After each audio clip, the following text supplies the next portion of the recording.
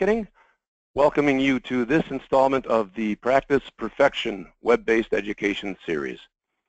Today's presentation is entitled Pneumopedics and Craniofacial Epigenetics, a new way to treat obstructive sleep apnea in a multidisciplinary dental setting, and will be delivered by our very special guest, Dr. Dave Singh. Professor Singh is CEO and Chairman of Biomodeling Solutions, Inc. He is a member of the World Association of Sleep Medicine, the American Academy of Dental Sleep Medicine, Academic Fellow of the World Federation of Orthodontics, and Senior Instructor, Consultant, and Fellow of the International Association for Orthodontics, where he was awarded prizes in 2005, 2013, and 2014. He is also a member in good standing of the American Academy of Craniofacial Pain. Professor Singh was visiting professor in orthodontics at the University of Michigan, University of Erlangga, Indonesia, and University of Singh, Malaysia, associate professor at the Center for Craniofacial Disorders, University of Puerto Rico, adjunct professor at Portland State University, and director of continuing education for the Smile Foundation. Dr. Singh lectures extensively, both nationally and internationally, and has been published in the peer-reviewed medical, orthodontic, and dental literature. He is co-author of the book, Epigenetic Orthodontics in Adults. In this hard-hitting and groundbreaking presentation, Dr. Singh introduces the principles of craniofacial epigenetics, including epigenetic orthopedics and epigenetic orthodontics, as well as the novel concept of pneumopedics, or non-surgical upper airway remodeling. He then explains the idea of biomimetic oral appliance therapy and its application as a potential cure for obstructive sleep apnea in a multidisciplinary dental setting. Attendees at today's presentation will gain knowledge of new OSA treatments for adults, learn to co-manage patients with MDs, improve 3D CBCT diagnostic skills, understand craniofacial growth and epigenetics, and gain new perspectives on pediatric OSA. In other words, everything the practice committed to an oral systemic model could possibly ask for, and more. Now, before we get to today's event and very special presenter, I want you to know that Practice Perfection webcasts run for around 90 minutes. While attendees are in listen-only mode, we invite you at any time to submit your questions or comments using the question button on your screen. We will allow time following the presentation to get your questions answered. If we're not able to get to your question during the webcast, we will see that they're answered shortly thereafter. Those who view this presentation may apply to receive 1.5 hours of continuing education credit. Shortly following the webcast, you will receive instructions on how to receive your credit. Participants are cautioned about the dangers of incorporating techniques and procedures into their practices if the course has not provided them with adequate clinical experience to allow them to perform it competently. And now, it is a real pleasure to welcome to the Practice Perfection stage, Professor David Singh. Hello, David. Hi, Danny. Thank you so much for that very comprehensive introduction. And I want to thank everyone for their time just before the weekend to attend this presentation. So we're going to talk this evening about pneumopedics and craniofacial epigenetics. And so here is the Practice Perfection series, which it's an honor and a pleasure for me to be part of this. So let's do a bit of an introduction. I'm based here in Beaverton, Oregon. We're about 20 minutes west of Portland. A great part of the country to be in, particularly at this time of year. And we run training and seminars and diagnostic facilities from our office here. And if you're in this part of the country, very welcome to visit us at any point. As was briefly mentioned by Danny, I am a member of the World Association of Sleep Medicine. And you'll probably recognize this young man on the left side. This is Professor Giminell from Stanford University. And the guys here on the right side are from the Mayo Clinic. So there's a lot of interest in terms of what we're doing and how we're doing it.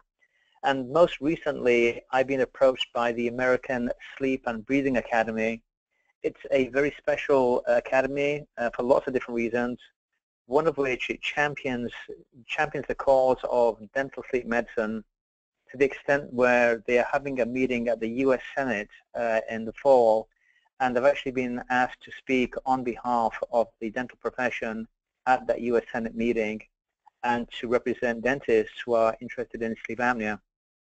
So it's a pleasure for me to be, working in this area of the world, and I want to thank the American Sleep and Breathing Academy for extending the invitation to me also. So, conflict of interest disclosure. I'm CEO and chairman of Biomodeling Solutions. Biomodeling is registered as a medical device facility with the FDA. All the DNA appliances are FDA registered, and the mRNA appliance is FDA cleared for mild to moderate sleep apnea. So all the devices that you will see in today's presentation, they've all been through the approval process. In fact, there are specific billing codes which apply to that DNA appliance system. And here you see some of the patents that go with that technology. So yeah, let's talk about the CDS presentation. Dr. Gimena, what he said is that there's an interaction between craniofacial morphology and upper airway adequacy. And that's a very profound statement, and what it's really saying is that the shape and size of the face, including the jaws and teeth, has a major impact on the upper airway. And as you know, that is critical for life, for breathing, and for sleep. So what we're going to be doing in this presentation is looking at some of the ideas in terms of what do you mean by craniofacial epigenetics, and that includes things like epigenetic orthopedics as well as epigenetic orthodontics. So these are new words which are describing phenomenon that will be seen clinically, and research is showing more and more support for these ideas. And then tonight I'm going to also talk about the idea of pneumopedics. So orthodontics, as we know, is moving teeth, and orthopedics, as you know, is remodeling bone. And now we have the idea of pneumopedics, which is remodeling the upper airway. Now the advantage of pneumopedics is that it's non-surgical and drug-free. And so that's the idea in terms of working with the body on a biomimetic basis. And so here we're talking about these biomimetic oral appliances. So there are fixed appliances, there are removable appliances, and there are functional appliances historically. And that classification doesn't really tell us how the appliances do their work. In addition, there's several, hundreds of oral appliances out there for mandibular advancement devices for sleep apnea. But what we have here is the idea of a biomimetic oral appliance, which is going to target the site and the severity of the obstruction in terms of correcting sleep apnea. So the overall idea is to apply these new concepts as a potential cure for sleep apnea in a multidisciplinary dental setting. And that, again, is a critical phase because sleep apnea is a medical condition. We're going to be using medical billing codes for the reimbursement side. And so we need to work with the medical professionals specifically for the diagnostic components. And so we know that there are large chunks of patients out there who have been diagnosed with sleep apnea who are unable to comply with the protocol such as a CPAP mask. And we also know that there are many, many patients who remain undiagnosed. And so the idea is to have the medical model in the dental office. And so you'll be working with a medical director who will help you to actually diagnose and review the patient, but you as a dental practitioner are actually doing the therapy using these biomimetic oral devices. Does anyone have a bulldog? And does anyone know how many mammals snore? Well, one of them is a bulldog, and the other one, of course, are humans.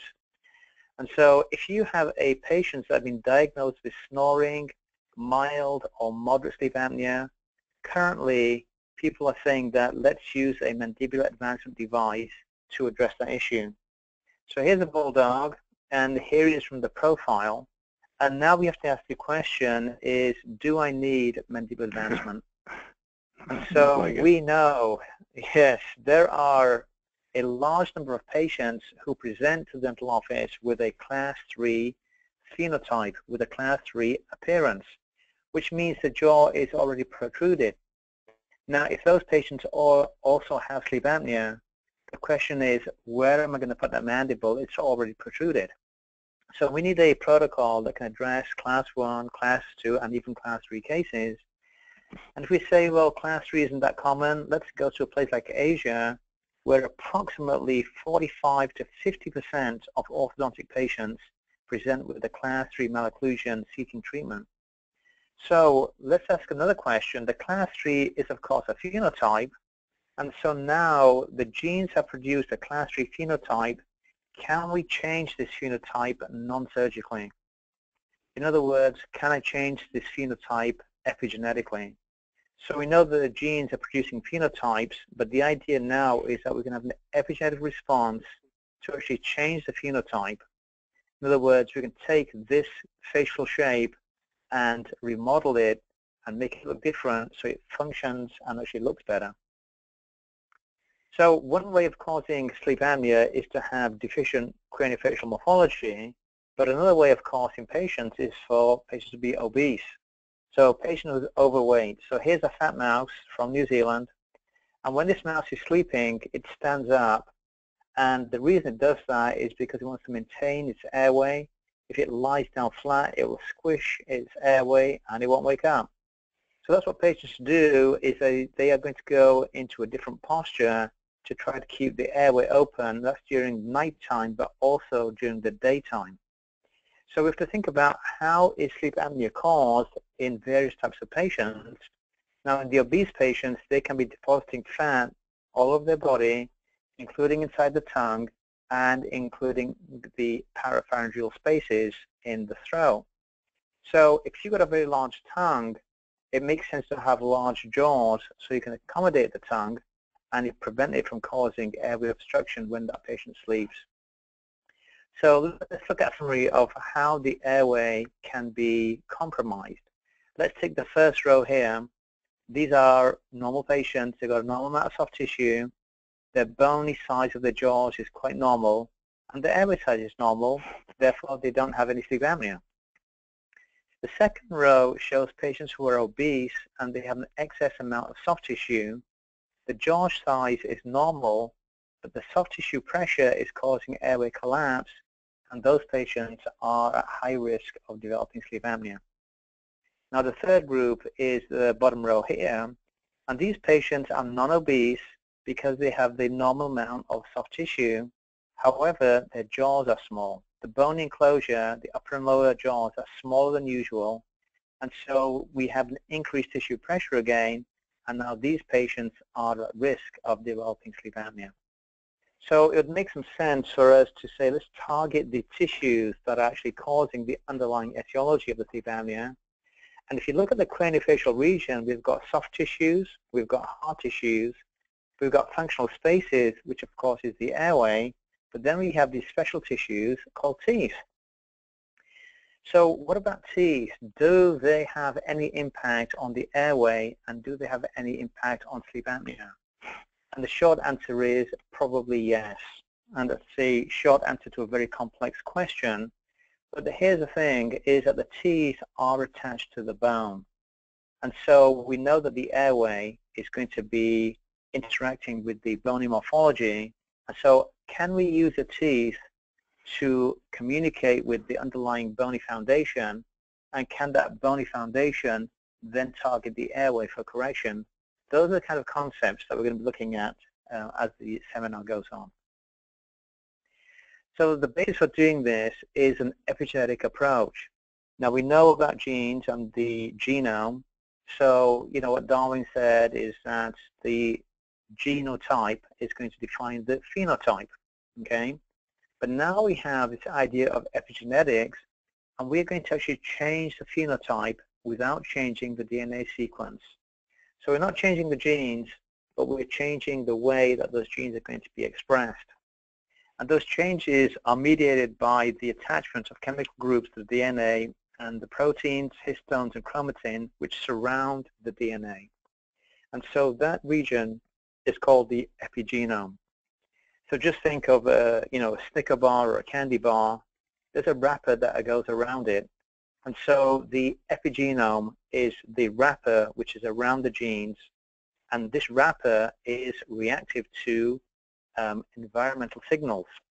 And so what we can do is we can get epigenetic modification. These are biochemical reactions that the epigenome undergoes, and that allows the underlying genes to be expressed slightly differently. And so it's a different combination of the same genes, which is actually producing a different outcome, a variation or a change in the phenotype. And what we see here is a list of those kind of biochemical reactions: ribosylation, acetylation, methylation, phosphorylation, assimilation, and ubiquination. Now, these look like pretty complex reactions, which they are, but let's take methylation for example here. We often recommend to women of childbearing age that they should be on a folate supplement, taking folic acid. And we know that folate prevents neural tube defects, such as spina bifida, cleft from palate, that sort of stuff, and so we have healthier babies.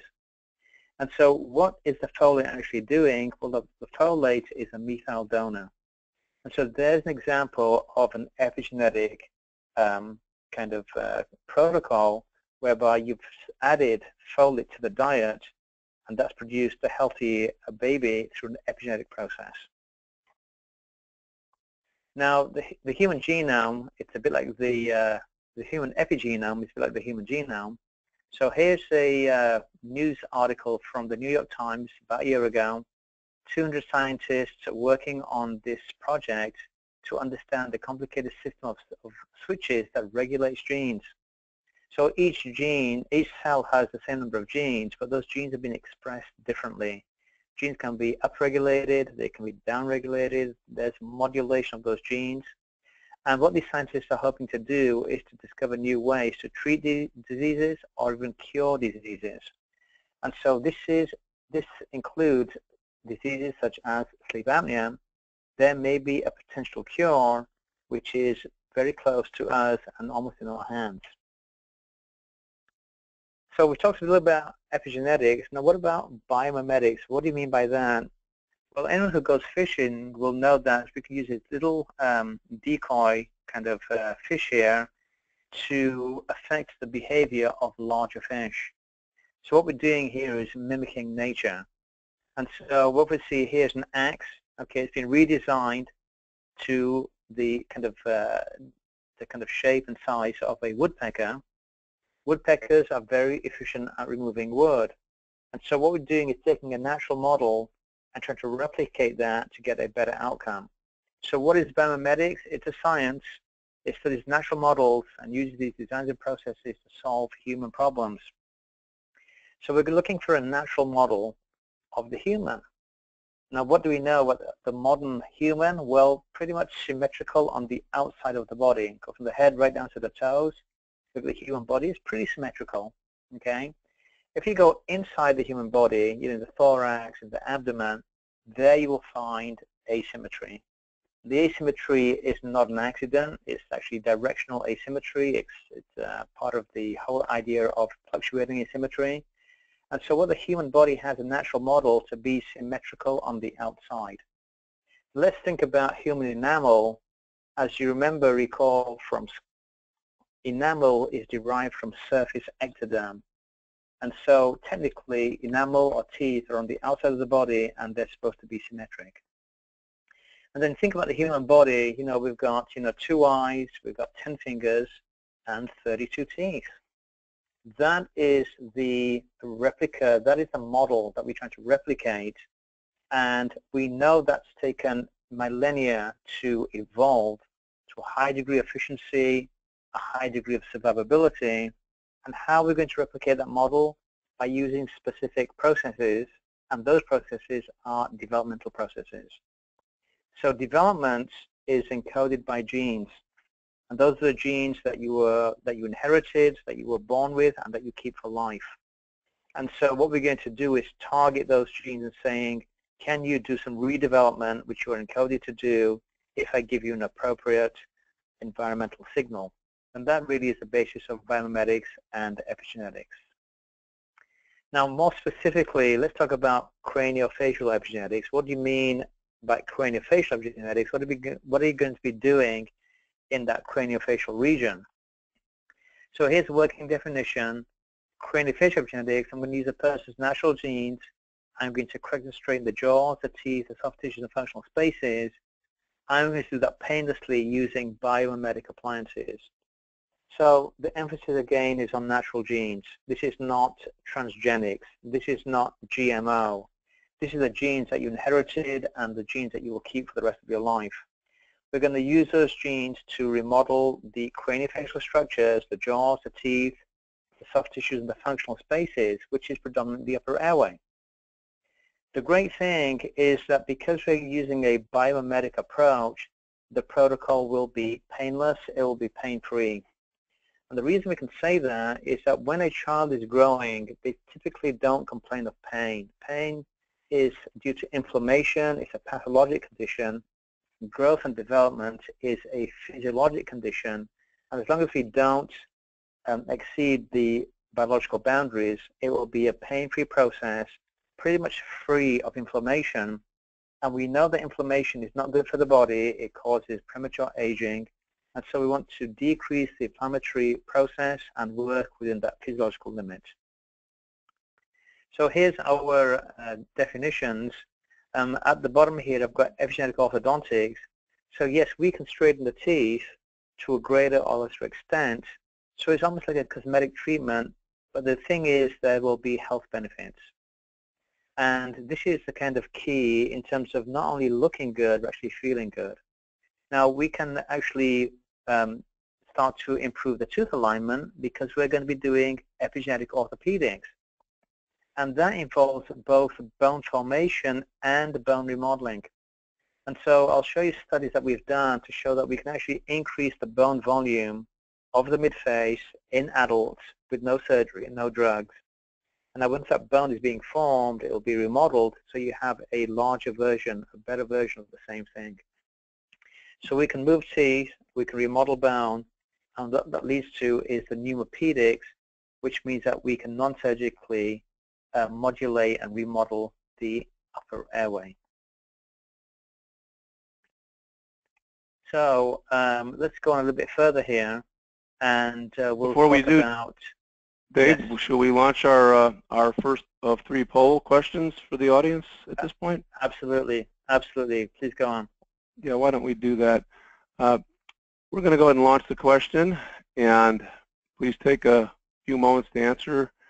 Those of you who are not driving, the question is: are you currently treating patients for sleep apnea?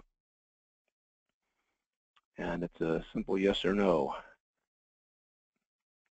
With 50% of the votes in, let's just give it a few more seconds. As I mentioned, I know a lot of you dial in and are not sometimes actually able to view the presentation, which makes it difficult to respond to the poll. But looks like most of you are on. We're up to 3/4, 76%. Give it another 10 seconds because I know it's not a hard question. Just some people may need a minute to get to their button. 5 more seconds. All right, with 80% of the votes of the attendees voting, we have 67% yes and 33% no. Well, that's an interesting. Very statistic. interesting. Very interesting. Number of people already offering this service to their patients in some way, shape, or form. Well, that is very good information about 2/3 of the audience. That's critically important for us because, you know, we're really targeting a very important condition. It's a life-threatening condition. And the reverse is that if you're able to really improve that, you can improve a patient's longevity and the quality of their life. And so I'm glad to hear that the majority of people here are working in the area. Now let's go a little bit further down, if we will, and let's ask another question. What makes craniofacial epigenetics different from traditional dental alveolar orthodontics? So we know that orthodontics is focused on tooth alignment and getting very nice smile aesthetics. So what's the difference between these two protocols? And quite simply, craniofacial epigenetics is aimed at the overall health of the craniofacial region. And it does that by providing treatment protocols that address the underlying etiology of the signs and symptoms of sleep apnea, TMD, malocclusions, etc. So craniofacial epigenetics is a broader umbrella, and it will include, the orthodontic protocols downstream from that. And so what we're looking at is the overall health of the craniofacial region.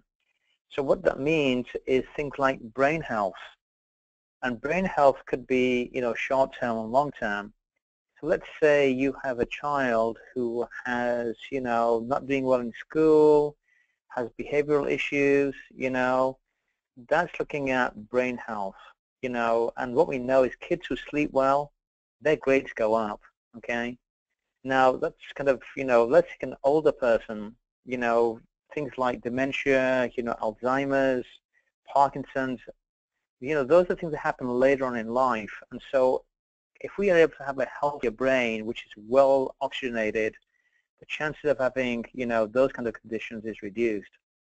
So think about brain health, think about upper airway health. So the craniofacial region is so important because it houses the, the most kind of, the initial part of the upper airway, which is so important to get oxygen into the body and getting the blood saturated. So overall of the craniofacial region, think about brain health, and a very acute example would be athletes. Some of these athletes are prone to concussions. And so if we can enhance the craniofacial architecture, we can actually reduce the rates of concussions and improve the performance of some of these athletes. Craniofacial health includes temporomandibular joint health. And so we're saying, why are the teeth not straight? Why does this patient have TMJ issues? Why does this patient have sleep apnea? Why is this patient snoring? We want to look at the underlying etiology and try to address that by doing craniofacial enhancement if we can. So another question I'm asked is, what makes the Pneumopedics protocol different from mandibular advancement devices? So we know that mandibular advancement is a well-known protocol for addressing sleep apnea in large numbers of patients. But here's an example of a case that was sent to us quite recently. And this patient has been wearing a mandibular advancement device for about 5 years. Now, initially, the patient got some kind of, good response. But now, 5 years later, he's got this very severe anterior open crossbite. He's got this posterior crossbite on both sides. And the worst thing is that, there's no more mandibular advancement available in this patient. And if you take the device away, he has now severe sleep apnea. So when we look at patients, diagnosis is incredibly important, because some of these patients may or may not be appropriate for mandibular advancement devices in isolation. Now, you can use whatever device you like, but we have to think about what would be a slightly better way of preventing those kind of conditions from happening. Let's take a similar patient who was following that biomimetic protocol for the last 5 years, and you can see how his occlusion is at that time. The teeth are pretty much in occlusion, and we don't see any huge dysfunction there. Excuse me. So this is the kind of subtle but significant differences between current protocols and the Pneumopedic protocol that we are advocating. Excuse me. How did these concepts arise? What we see here on the screen is a teenager, and he'd been treated for cleft lip and palate by having midfacial surgery, and you can see that the midface here is deficient. And so his midface has been brought forward surgically using distraction osteogenesis. Here's the MRI of the same patient. You can see the deficiency of midfacial bone here. And here he is after the distraction osteogenesis surgery. The MRI shows increased kind of bone changes in the anterior part of his face, which explains why he had a nicer facial profile. The question is, The surgery was done back here, and so how did those changes occur on the anterior part of the face? And the answer probably is through the remodeling process. So surgically, the midface was brought forward in space. The body detected those changes and remodeled that bone and gave a much nicer facial profile. So we did that study on several patients. And then what I did is looked at the mid-sagittal slice from the MRIs. This is going back almost like 10 years. And looking at how those facial morphologies changed. I'm using finite element analysis. The red means about a 30% increase in size. And we can see the facial profile has improved as expected. We see the midfacial volume has also increased as expected. But then there's another red area right about here. And what that represents is the upper airway.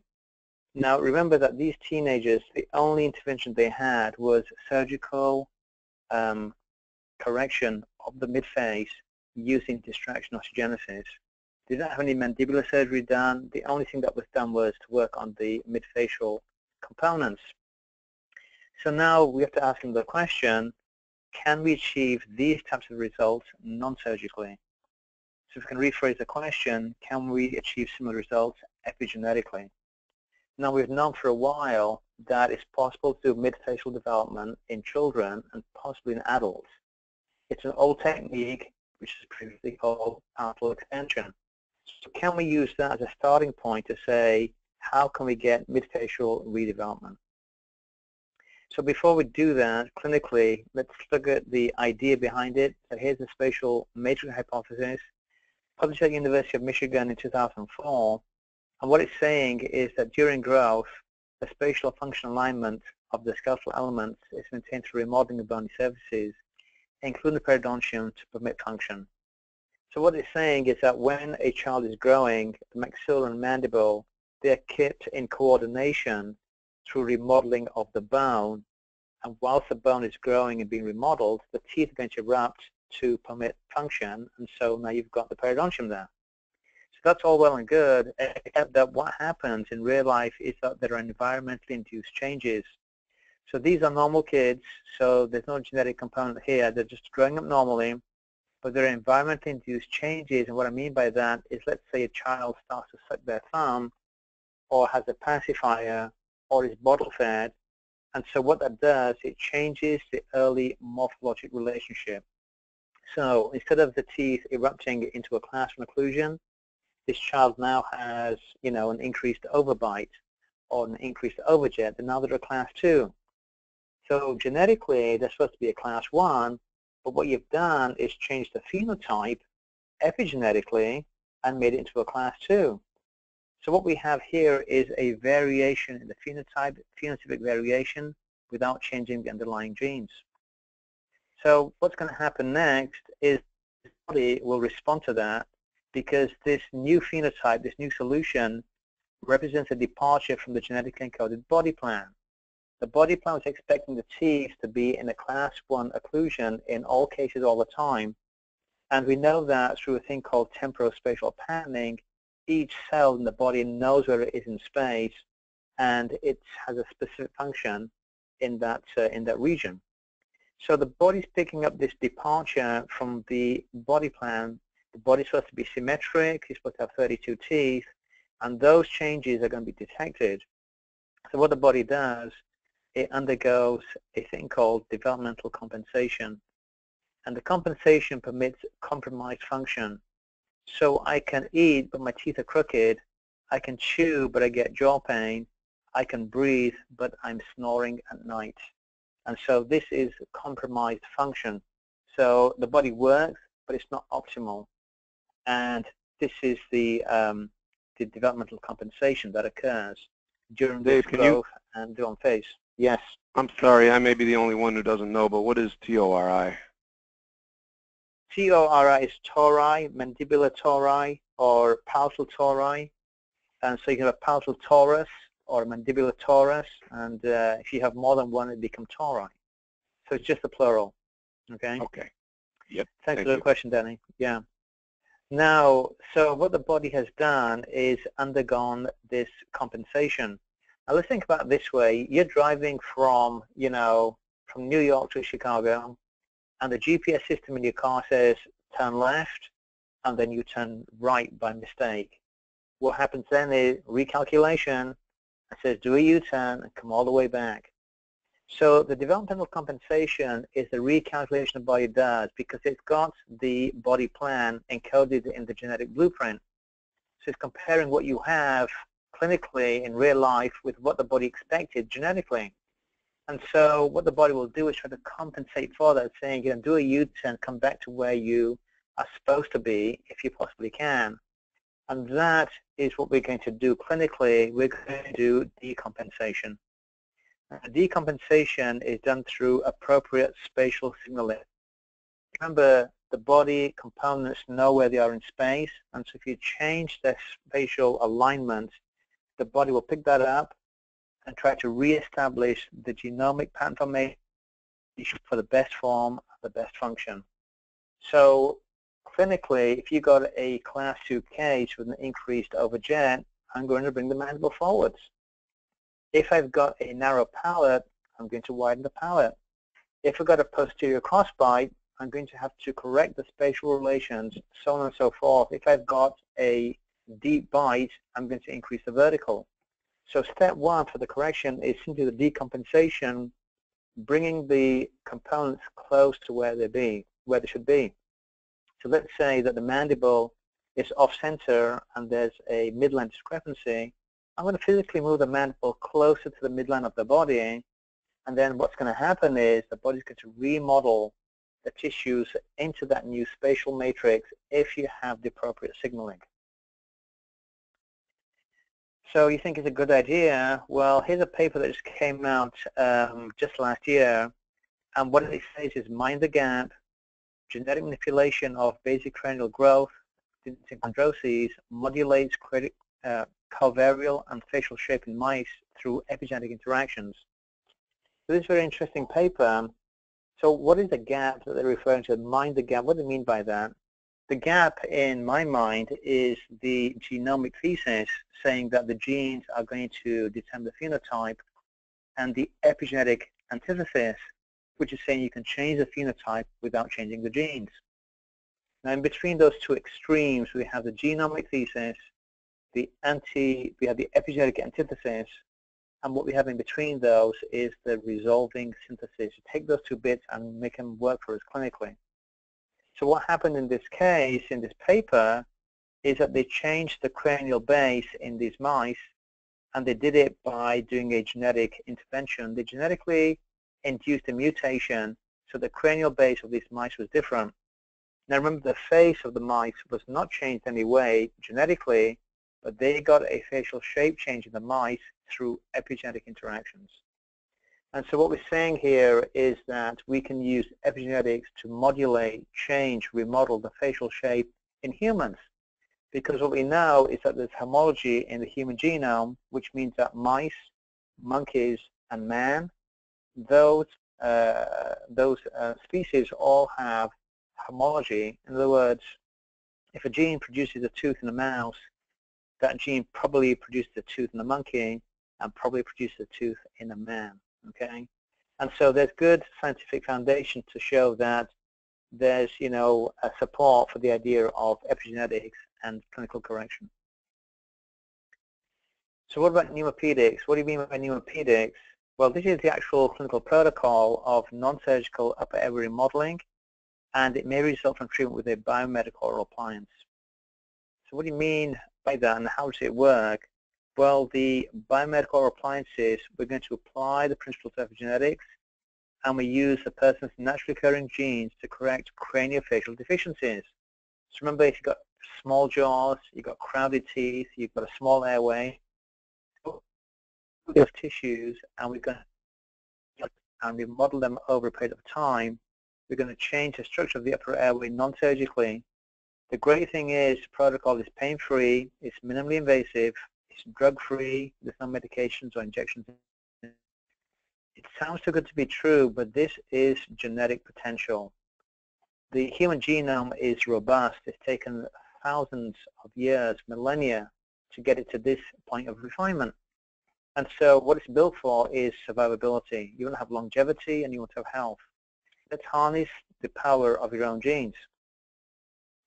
So during that pneumopedic protocol, what actually happens is the craniofacial region undergoes structural changes, so the functional changes of the upper airway increase volumetrically, and I'll show you that in a few moments.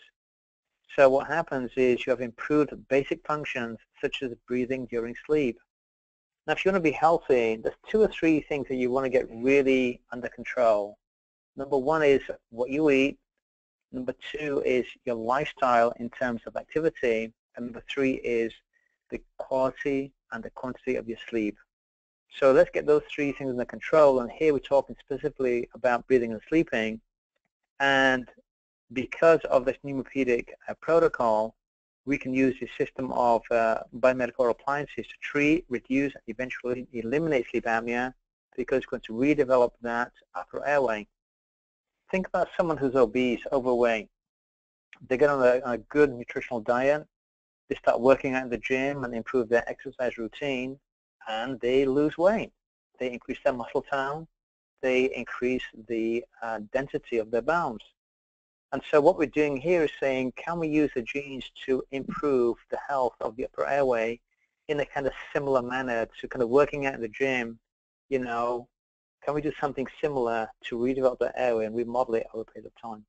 And these are our adult patients that I'm talking about. So if we're going to be working in adult patients, let's look at the dental arch morphology in these adult patients with sleep apnea. So here's a sleep study that we did on 108 patients. It was done in a university ENT sleep department. And what we looked at is the size of the upper jaw and the size of the lower jaw in patients with sleep apnea and patients who didn't have sleep apnea. And as you might have guessed, the patients with sleep apnea, they had a smaller upper jaw. And what this color coding shows you, the circular scale shows you, is the direction in which the change occurred. It's like a concentric collapse of the upper jaw. And at the same time, the lower jaw, the mandible, became narrower. So these patients may be retrognathic, but in addition, they have a deficiency in the midface. So it's almost as if they've got bimaxillary retrognathia. The mandible is retruded, retrognathic, but that's kind of almost like an optical illusion. Our eyes will see the chin is receded, but what we won't see the fact that the midface is deficient, and so that mandible doesn't have sufficient functional space to move into. And so what we want to actually do is target the midface and then allow the mandible to come into that new functional space. So here's an example of a patient who presented to the office with sleep apnea. Now, how would you feel about polling our audience just briefly, David? Dave, sorry. Sure, absolutely.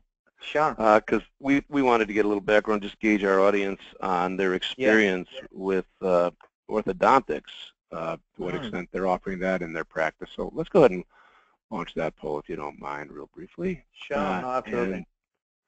And the question B, do you have any orthodontic experience with either children or adults? Do you offer this in your practice? Please take a moment to answer that question.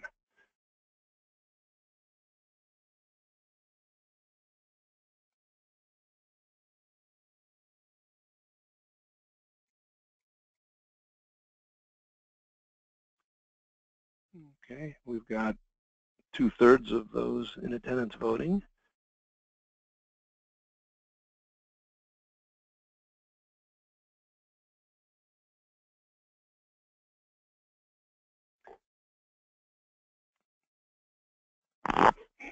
Excuse me, let's give it another 15 seconds. 2/3, I mean 3/4 have voted.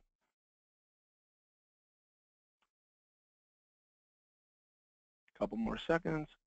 All right, we're going to close the polling with 60% do have some experience. 62% make that. Awesome. Well, that's wonderful, because even though this is not an orthodontic protocol, having that kind of background will only help you in terms of how to manage these patients. And sometimes, you know, it's required as a finishing procedure once the sleep apnea has been corrected. But again, you don't need to be an orthodontist to do this. The vast majority of the practitioners who are working with us are general dentists. Of course, we welcome our orthodontic colleagues as well. But the point I'm making here is that you don't necessarily need to have orthodontic background, but if you do, it's a plus, it's a bonus. So let's go to the next slide here. I imagine yes. in some instances there's even perhaps an opportunity to rethink some of the traditional approaches to orthodontic treatment, which is what you've already shared. Sure, absolutely. And so that's a good point, Danny, because here's a patient that presented, as said, with sleep apnea, and you can see that she had orthodontic treatment as a youngster, and the teeth were very well aligned, and everything was fine. But over a period of time, the teeth have become crowded, and there's some kind of relapse here. But again, that's not her main concern. The concern here is that the diagnosis of sleep apnea. So what we're going to do with this patient is saying, well, let's recapture the functional space. And now what we see is the space for the first premolars has been pretty much recaptured, not quite there. A bit more refinement needs to be done, because what the body is looking for here is functional space. Now, the spaces that you see between the two teeth here, what is filling that space? Well, underlying the mucosa here is bone. And so if teeth start to become spaced, it's showing you that the underlying bone volume is probably increasing. I say probably because if you start to tip the teeth, then you'll get spaces, and that's not part of the protocol here. And so what we want to do is allow those teeth to move with the bone, increase the bone volume, increase the amount of functional space, which means that the tongue can actually sit on the palate for the first time and not fall back into the throat when this patient is asleep. So that is kind of an idea in terms of where we're going with this. So let's take an adult case. She's 38 years old, diagnosed with moderate sleep apnea, and this is the first case that we did, published case that we did back in 2011 with Dr. Sue Wendling, who's from Oregon, Lake Oswego. So you can see a similar idea here where the premolars have been extracted for orthodontic reasons. And what we've done is recaptured some of that bone volume in the anterior section here. The teeth are spaced because it localizes space to the premolar region, in this case, as we did in the previous case. In this case, the patient did not want the implants done, some buildups to close those spaces at the end of treatment. But you can see in a period of about a year or so, the intermolar width, and that's the bone width, the mesopalatal groove of the first molar at the cervical margin, it's actually the bone width here, increased from about 34 to about 39 millimeters. And there's the bone volume there. Now look at his airway volume during that time after treatment was finished. Here's the cone beam pre-treatment, and here's the airway post-treatment. And the upper airway volume actually increased by about 70%, from about 12.8 cc's to about 22 cc's. So here's the first patient that we're able to measure and show in 3D that the airway volume actually increased. And next you can see the reconstruction of the airway here. You can see the site of obstruction airway after about 18 months.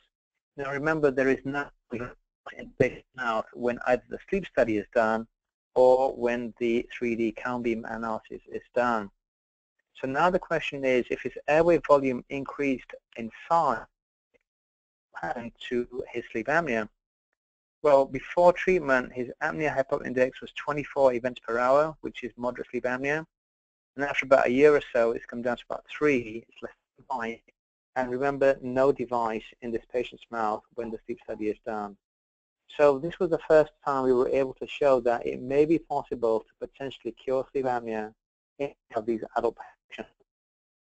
And if you look at this case after treatment, the tooth alignment looks good. He's been filled here with some very nice veneers, cosmetic finish at the end. And we can see the head posture has also improved after about 12 months or so. And so this is really the craniofacial enhancement that I mentioned earlier on. Now, the study that I've just shown you was cited in 2013. And these are authors in Sleep and Breathing. What they are saying is the published studies show evidence of cone beam measured anatomic airway changes with surgery and dental appliance treatment for OSA. So the dental appliance they're referring to is the case that I just showed in the previous slide. So we were the first to show that you can actually anatomically change the airway on a cone beam for these patients diagnosed with sleep apnea. Here's another case. She's been coming to the dental office wearing the device when she's sleeping. And what I want to show you here is kind of the cosmetic enhancement of that facial appearance in this young lady. And her upper arch, the teeth are a little bit better aligned. The lower arch, you see the teeth are slightly better aligned also. But look at the position of her tongue. See the asymmetry of the tongue here before treatment?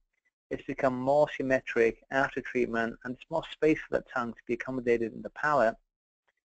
And we know that the bone volume increased in this patient because the gray represents the cone beam pre-treatment, the blue is the post-treatment, and they've been superimposed. It's mostly blue on the right side of the patient, which means that the maxilla has got wider and larger on the right side predominantly. The mandible has moved into the right side. So why do you get this asymmetric change? Let's look at the patient's face. And what we see is that the nose is obstructed on the right side of the patient's face. So the body is remodeling the maxilla, making it more symmetric and getting more functional space inside the patient's nose for improved breathing. Look at her airway. The upper airway increased in volume from 17 to about 28 cc's. So here was a second example where you can actually volumetrically measure the airway changes into adult patients pre and post treatment and show how it improved. So this is what we mean by the pneumopedic effect. And remember that the studies are done with no device in the patient's mouth. And here's a different example. This is a patient who is 60 years old, that's 60. And here's a pre-treatment airway before the treatment was done. And here it is after treatment. That took about 18 to 24 months. And you can see the airway has virtually doubled in size. And so this is showing you the pneumopedic effect. What happens with the teeth and the jaws as you start to develop the mid-phase? If you follow the protocol, there will be no spacing between the teeth or little spacing between the teeth, and the bone width seems to get wider. So is there an increased bone width in these adult patients? Notice there's no diastema or spacing between the teeth. Does the bone actually get wider? We actually measured it, and in average it went from 33 to about 35.5 millimeters. So the bone does get wider. Does the bone volume increase in these adults? In this example here, went from 4 to about 15 cc's. That's about a cc of bone. And then if you look at the actual study, we were awarded the whole prize for that in 2013. The bone volume increased on average from about 17 to about 19 cc's. And so there's about 2 cc's of bone in these adult patients. Our colleagues from Europe did the same study, but they did it surgically. They did it surgically assisted rapid maxillary expansion. So now we're going to compare the pneumopedic protocol and this surgically assisted protocol. And what they found is positive distances on the right and left posterior segments of the maxilla, indicating lateral expansion. So did the bone get wider? Yes, it did. But the anterior region showed negative distances, posterior displacement of the anterior ulnar segment. So when you do it surgically, the bone does get wider, but it's at the expense of anterior retraction. You can see the bone is green and green. It got wider here, transversely got wider, but the anterior region showed a negative change. There was retraction.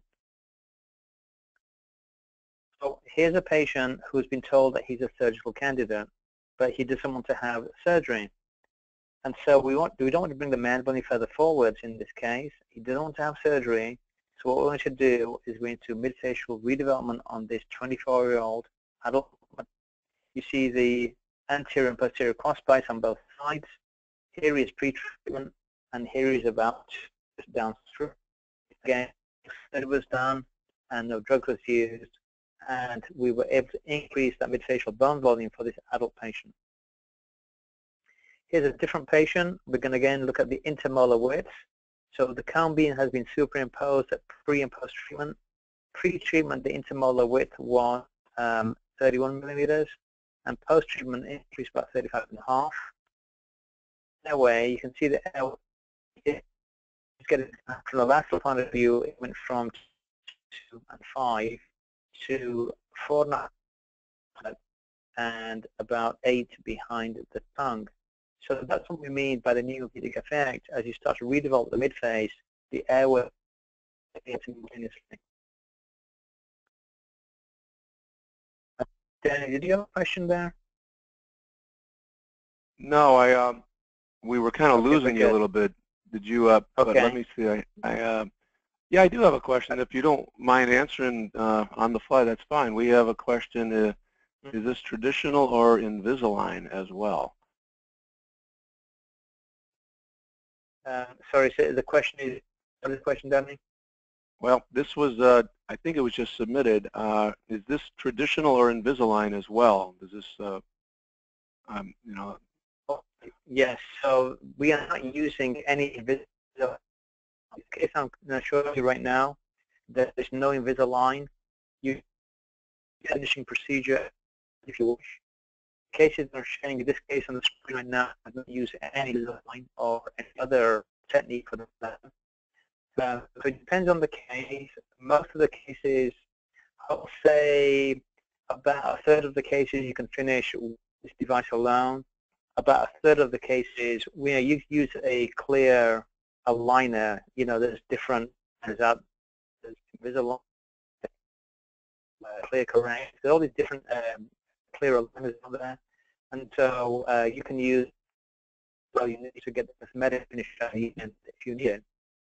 So looking at this case, from 31 to 35.5, the airway improved, and then you see the models where the arch has been improved. And this is her appearance becoming here.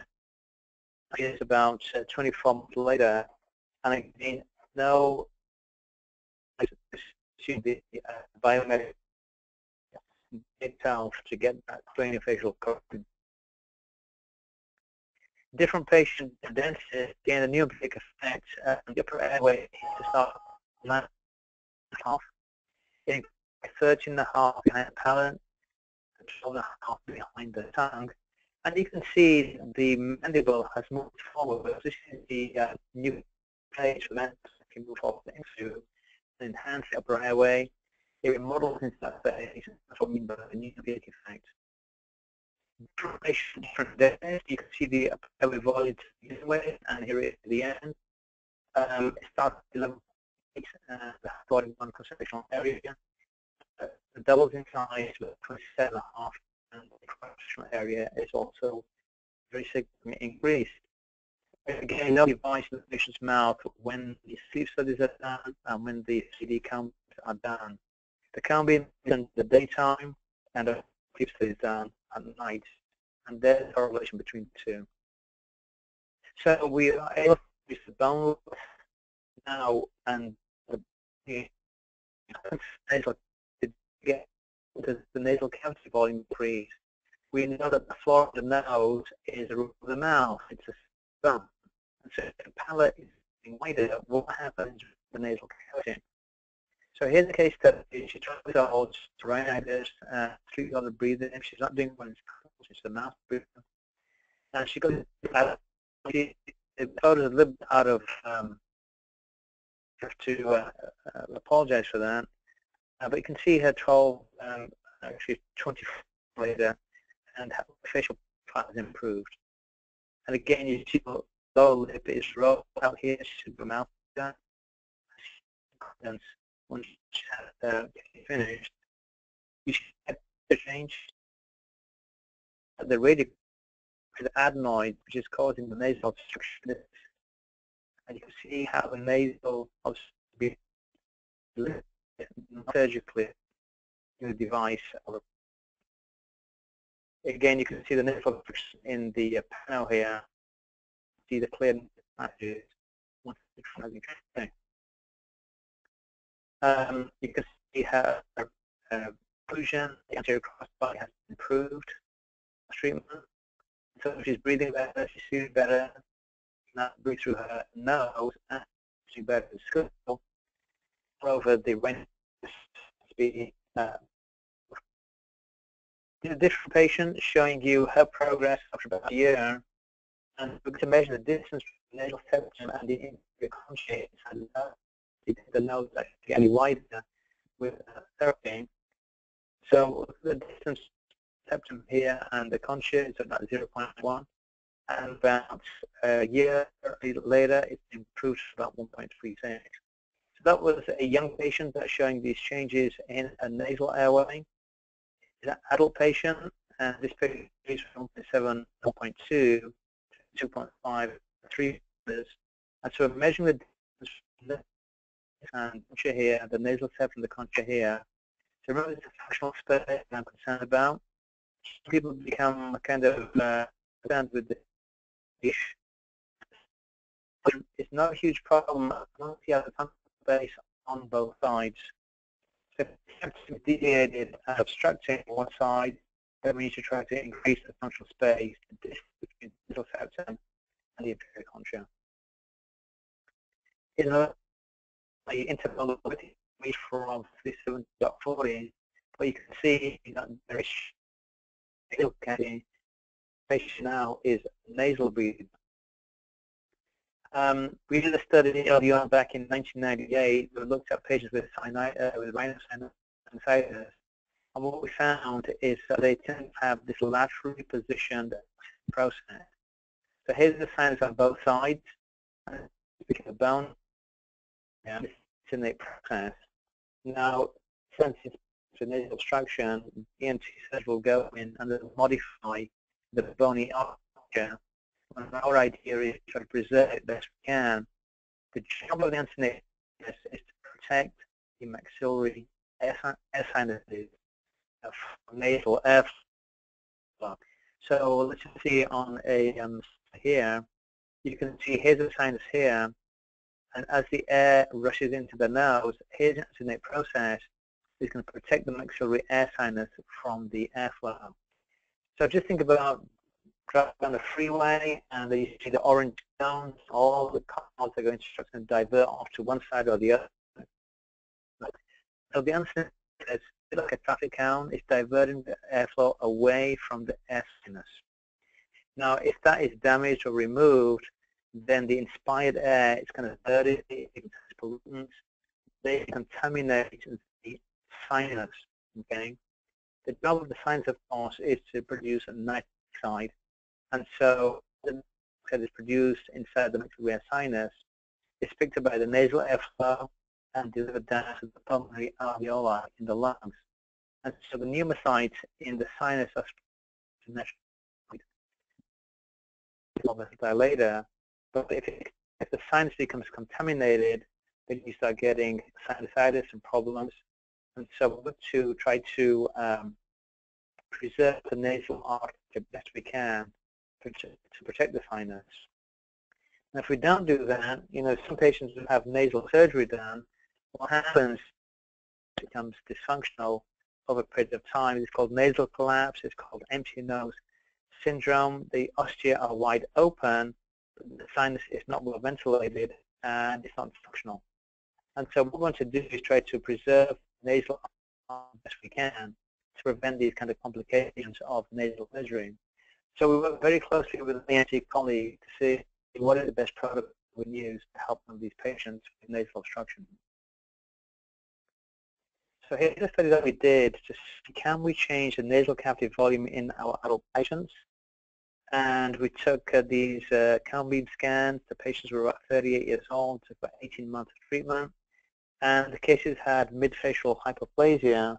And what I mean by that is things like a narrow palate, maybe a posterior crossbite, and maybe an anterior crossbite, those kind of things. And so what this slide shows you is the volumetric reconstruction of the nasal cavity. So we took the 3D cone beam. We're going to work on this very specifically to remove the excess from here and reconstruct the nose here in 3D. And so here's the reconstruction. There's sinuses on both sides of the nasal cavity. You start removing the sinuses and left with the nasal cavity. Before treatment and after treatment. And this will test to see, did the nasal cavity volume change in these adult patients. So let's look at the nasal appearance of one of these kind of patients, you can see the asymmetry of the nares is kind of slightly narrower, it's kind of slightly broader. And look at the same patient after about 18 months, the nares has kind of opened up and become symmetric. And so that's going to enhance nasal flow into the nose because the airway inlet has improved. That's how kind of, you know, the breathe-right nasal strips, that's how they work. They take the soft tissue, the alar cartilage of the nose, and bend them upwards. And we've done that without a device on the outside of the nose by wearing the device on the inside of the mouth. But what happened to the nasal cavity in this patient on average increased from about 39.8 to 42.3 cc's in the period of about 18 months. And actually we got a small prize for showing that years back. So here's our colleague from Europe, and they're going to do exactly the same thing, but they're going to do surgically. They're going to do surgery-assisted macular expansion to measure the volume changes of the nasal airway. And the story short, on an average, and the higher explained after the surgery has been done, and nasal air volume increased 9.7 average. So let's see what they did. The surgery was in 3 parts. First of all, we did a laphorn osteotomy. Second, we did a midline osteotomy. And third, we did the pterygomaxillary disjunction. So they took the maxilla and basically split it, horizontally, vertically down the midline. And then after that was done, they put in a Hyrax appliance or tissue bone distractor, and the patient wore that 24/7. And these are 2 examples of the post-treatment results.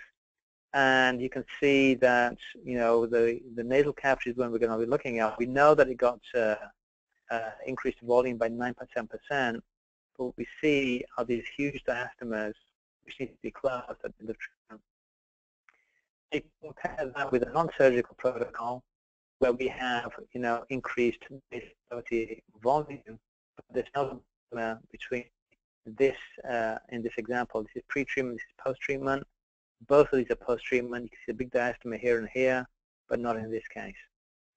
So if we compare the 2 protocols, the surgical procedure was in 3 parts for 1 mid and the pterygomaxillary osteotomy. Here there was no surgery. The average treatment time in this study was 2 months. The wear time of the device after the surgery was 4/7. Other racks or distractor. In our protocol, you wear the device 16 hours per day, late afternoon, early evening, all night, but not during the day. Sample size was 1. The first was 9.7, ours 5.6. You got a very large data, we got no deaths in all cases. So we have a choice. You can actually do the protocol surgically, or you can do it non-surgically, and that is the decision that you and your patients will have to arrive at. But let's look at a patient who took part in the study. Here she is before treatment. We can see she has very narrow nares, not obvious malocclusion, and see the kind of double chin, a wide neck, and so the diagnosis here includes sleep apnea. And this is the same patient after about 18 months or so, and she looks like a happier and a healthier patient. And so this is showing you some of the genetic potential that's available for these adult patients. Now, if that nasal cavity volume did increase, what would be the effect on adults who've been diagnosed with sleep apnea? So we said the bone volume increases, we said the nasal cavity volume increases. What would happen to the sleep apnea in these patients?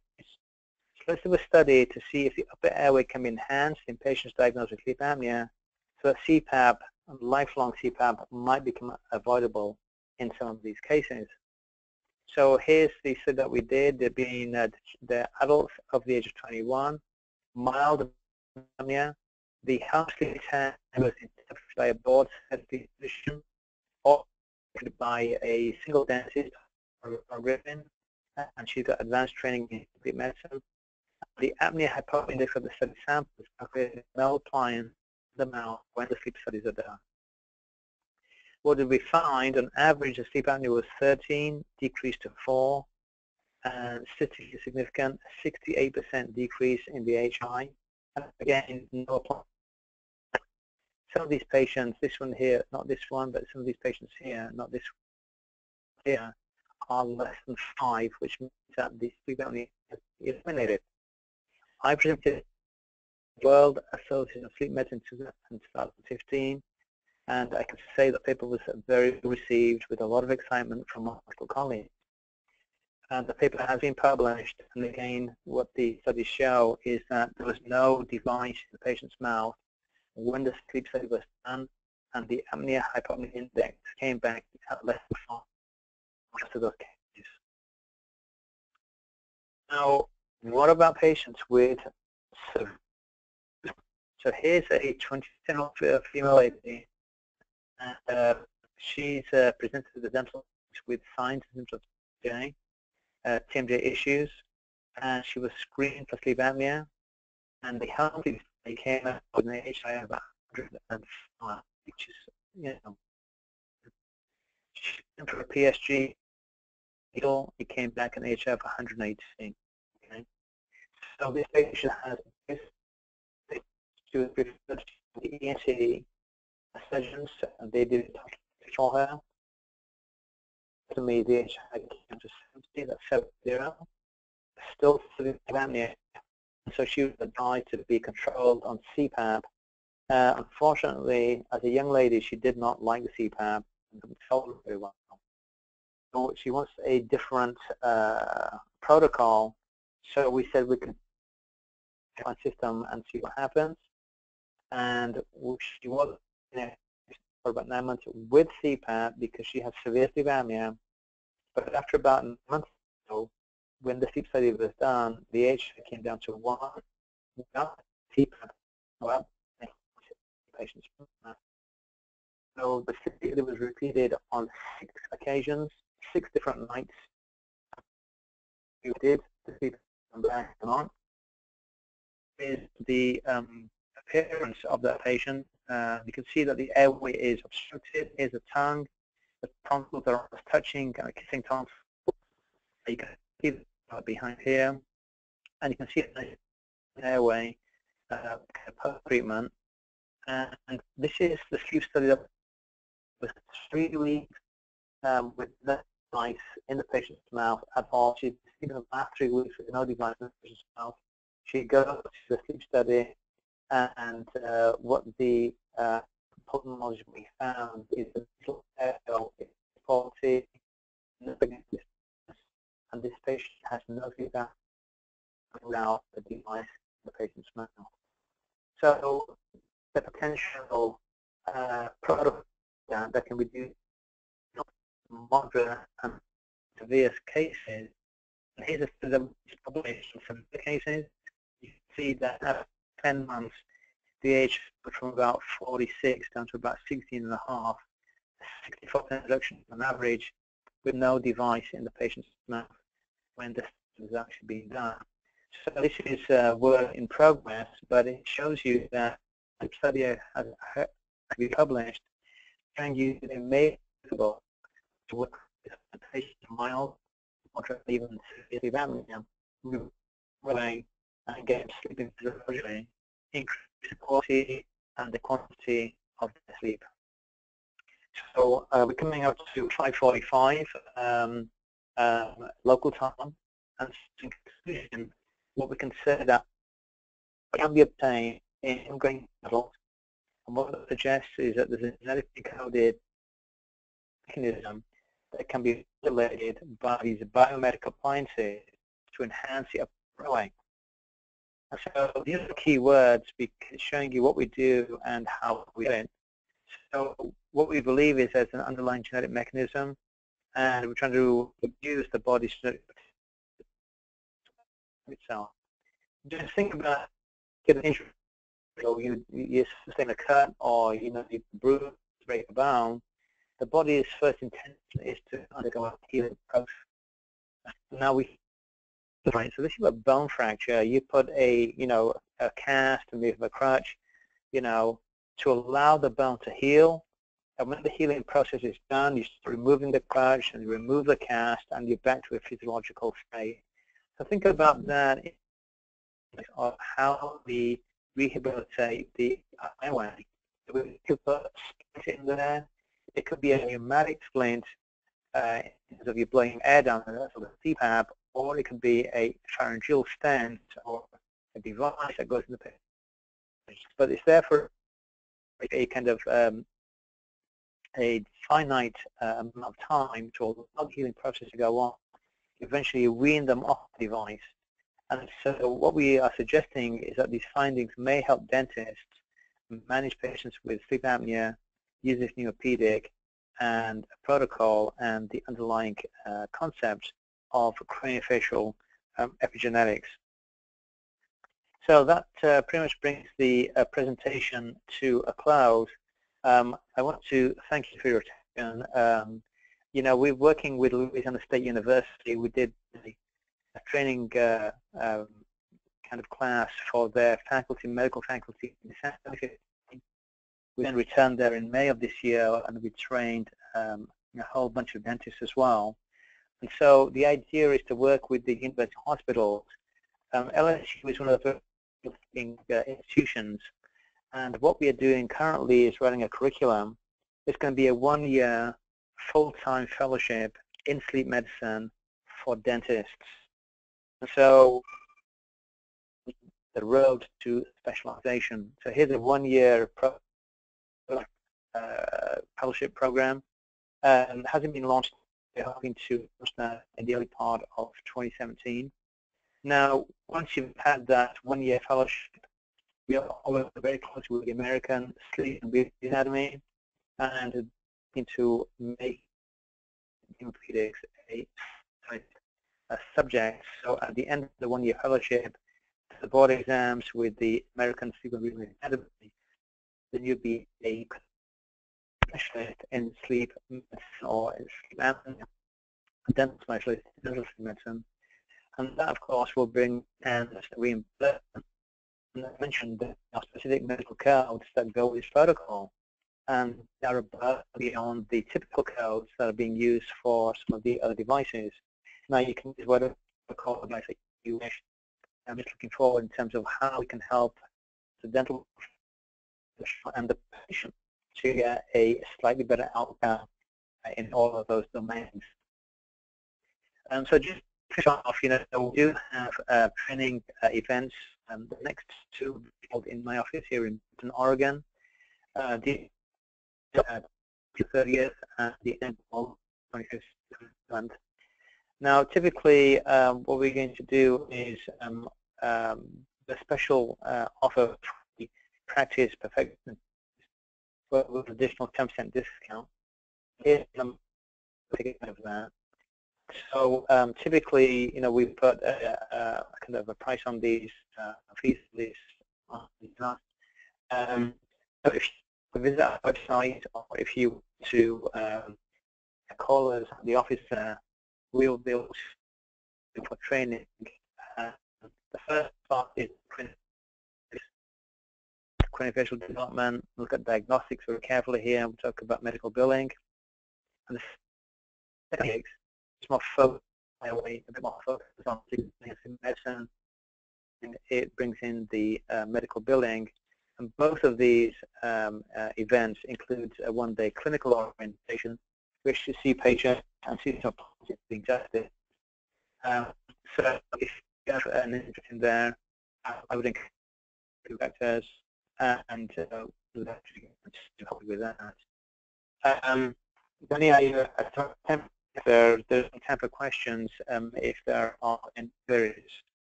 Well, there are indeed, and thanks very much. That's fascinating, and the amount of research or the opportunity that this offers dentists to make such a lasting difference through some really revolutionary, I think, approaches based on the science. I think it's incredible. We do have some questions about the fellowship that you just mentioned, and thanks for extending the discount to our attendees too. I think people gather just by the what they heard from you over the past less than hour and a half, that they're going to get their money's worth and then some if they choose to attend the course. So thank you again for that. Let's indeed dive into these questions. And I apologize, some people send me chat that they were having trouble with the audio. Rest assured, we will be sending you a link to this recording so that you can fast forward and hear whatever sections that you might have had some trouble with. All right, the first question was, are these devices FDA approved? Yes, and you may have missed the beginning of the presentation. I'm going to scroll all the way back here, and you recall that what I said is that, just if I can go to the very end of this presentation, the thing that I mentioned is that, let's do view, and let's just get that slide, this one here. So here is that slide that shows that the company is registered as a medical device to the FDA. So we've been interested from the get-go, pretty much 2008, 2009, I think it was. All of the devices are FDA, and so they've been on, if you go to the website, you can actually find them, and specifically the FDA mild to moderate sleep apnea. And the question is yes, and you are very cognizant to work with the practice and the relations with the name. So the upside to that is medical billing enhanced for all of those reasons. All right, very good. Next question, is one able to request reimbursement from medical health insurers for this treatment? Absolutely, yes, absolutely. So here's the way to do that is that we actually work with dedicated and she's been working in the medical insurance industry for, I'm going to say, 20, 25, 30 years. A young lady, she knows her stuff. And still for us to get specific medical link codes for the DNA appliance system, including the mRNA appliance. So the thing to do is to set up a medical model in the dental office. So what she does with the medical exam, so we have a network of medical physicians right across the U.S. She will hook you up with one of the individuals, and you will be working with that medical professional to make sure that you can access the medical billing codes. There's a procedure involved, okay? Now, let's say that you're using medical billing codes, you could use those for a mandibular advancement device. However, if you use any of these devices that I've just mentioned, the medical billing companies such as, Blue Cross Blue Shield, Aetna, Cigna, United Healthcare, TRICARE, they recognize that this is above and beyond the typical oral appliance, so you get enhanced reimbursement. And what I mean by that, up to double the regular rate. So let's just say an example. Let's say you got 3,500 or 2,500 for a single device. You get double that rate, depending on how much coverage that your specific patient has. But we've seen handsome reimbursement through the medical billing procedures. Well, that's good news.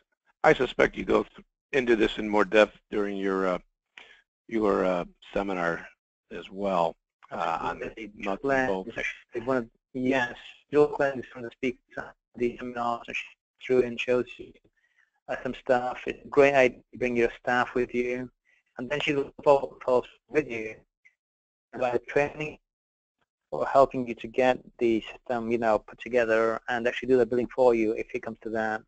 So yeah, we follow up on that quite diligently. And again, it's a procedure. If you follow this systematically, you can get some very handsome investments from that. Yep. That's an often stated concern I hear, obviously, understandably, reimbursement. Mm-hmm. And I also find your approach, encouraging also that you have a physician that does the diagnosis, and then the treatment is passed back to the dentist, which, historically there's a lot of leakage under the traditional model where the dentist refers to a physician, as they must, for the diagnosis of the obstructive sleep apnea condition, and then the physician will just prescribe a CPAP instead of really the other way around, where I think it makes more sense from everybody's perspective that the first line of treatment ought to be some sort of oral appliance, some sort of approach that you're taking, and then CPAP, if it, you know, if that's necessary, that can be the last line, the last resort. It saves everybody money, and it's less invasive, and you know, everybody wins. Well, you know, we actually spoke at the sleep meeting in Denver, Colorado this past month, actually, and there was a lot of interest from our medical colleagues because they have cases non-compliant with or factory cases as well. So we're looking for dentists who are doing this type of procedure because it gives them yet another option to help patients. So we get a lot of interest from our medical colleagues, whereby the World Sleep Federation, and be a speaker there in 2017, our ENT colleagues who have to be a speaker at the meeting also. But we're getting a lot of uptake from colleagues and looking for well-trained dentists who they can collaborate with. So, you know, I think it's a really good time to be involved in this type of work. Excellent. Are these devices covered by dental insurance? I think you may have addressed that, but if you don't mind answering it. Sure. So the short answer is, you know, if you want to, you know. So let's take a child. This is a very good question. Let's take a child. Now, what is called for sleep apnea in children? Predominantly, it's surgical or a CPAP.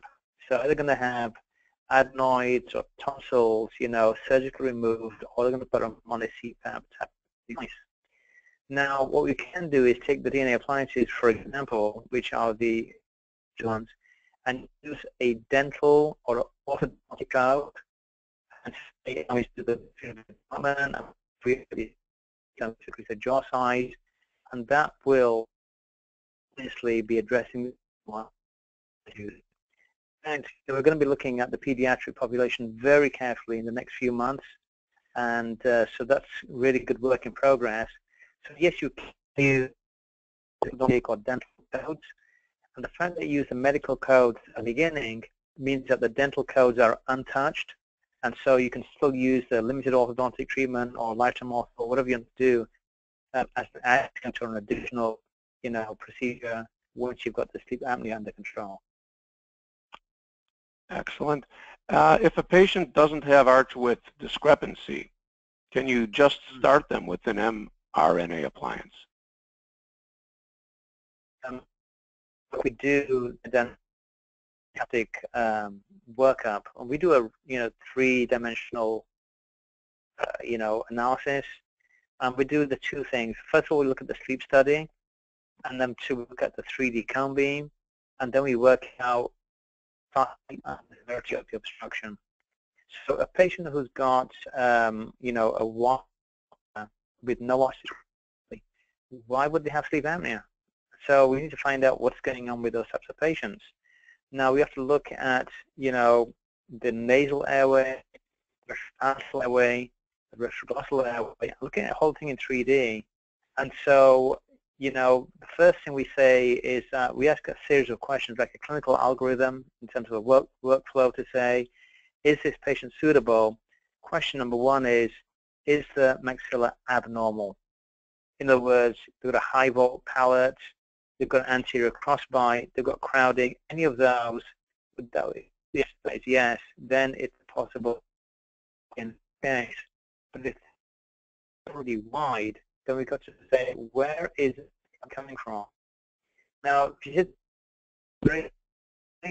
MR science, just the top of my head, I'm just going to say an older patient that's been diagnosed with sleep apnea, okay, and has a class 2 clinical presentation. So, you know, kind of in a nutshell, is how I would differentiate between DNA cases and between mRNA cases. So we make no assumptions, and we start all around, look at the the sleep study, did that patient actually sleep?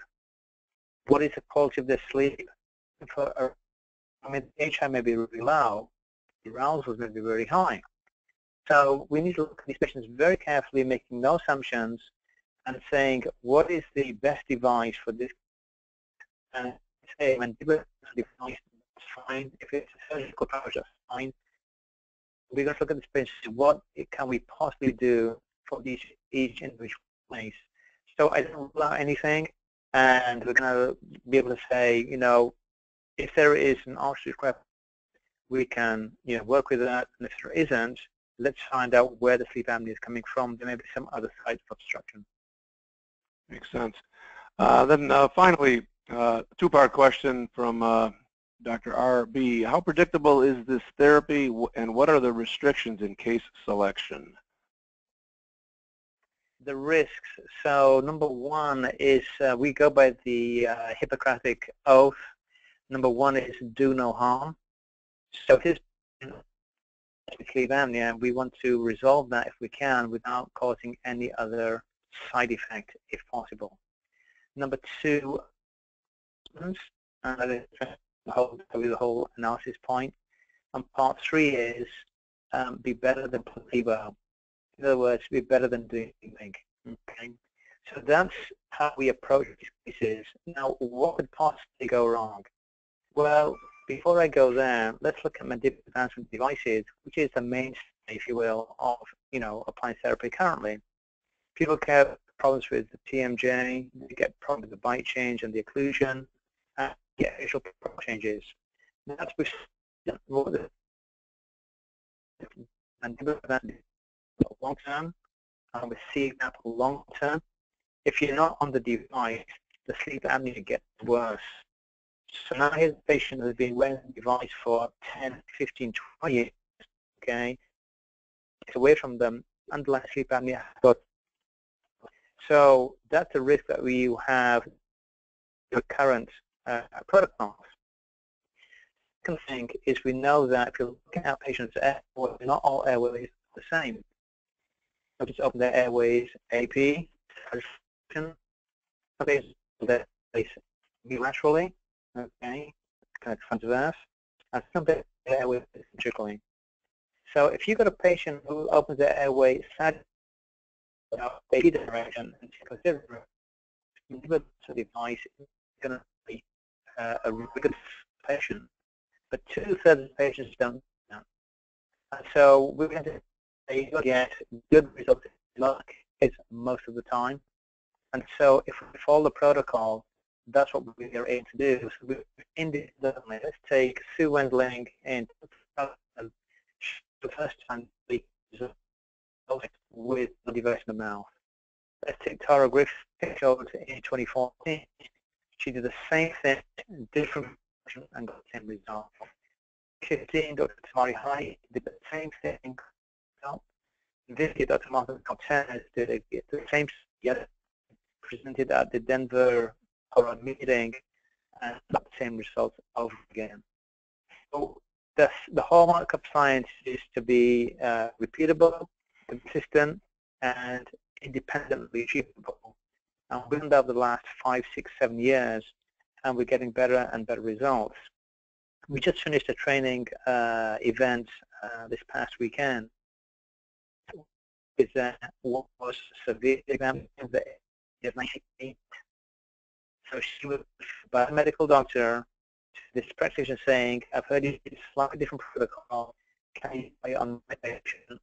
My patient was 98, that's 28 in a period of about months. The patient is finished, but she's showing dramatic improvement. Now, what we were monitoring at the same time was this patient's blood pressure. And for the first time in her life, her blood pressure is under control because the device seems to be targeting the airway for correction. So more research needs to be done, looking at patients who are obese, patients with hypertension, patients with mild, moderate, and severe sleep apnea. But currently the results seem to be showing a degree of reliability and repeatability. With LSU, Mayo Clinic, the other university hospitals that to saying, let's do some large-scale studies to show how reliable this protocol is. Between you and me, I'm pretty confident, but see how we excited about them. Well, thanks, Dave. Yeah, we are just a little bit over. So, but that was fantastic. I want to thank you for the really important and truly fascinating presentation on a topic which, as I said, offers such great promise to improve patient outcomes while increasing practice income, and also for the generous offer for our attendees to see you in person in Beaverton, Oregon. In a few days, you will receive an email with instructions on how to apply to receive your CE credit. Now I invite you to mark your calendars for our next exciting webcast, which is scheduled for Thursday, July 28th at 6:30 p.m. Central Time, when my very special guest will be fellow founding AOSH member and my friend Doug Thompson. Dr. Thompson's presentation is entitled The Integration of Oral and Medical Health, and will present implementation strategies for wellness opportunities in the restorative dental practice, as well as networking tools for continuous growth. Until then, this is Danny Bobrow thanking you for your continued commitment to practice perfection, and again, special thanks to you, Professor Singh, and goodbye, everybody.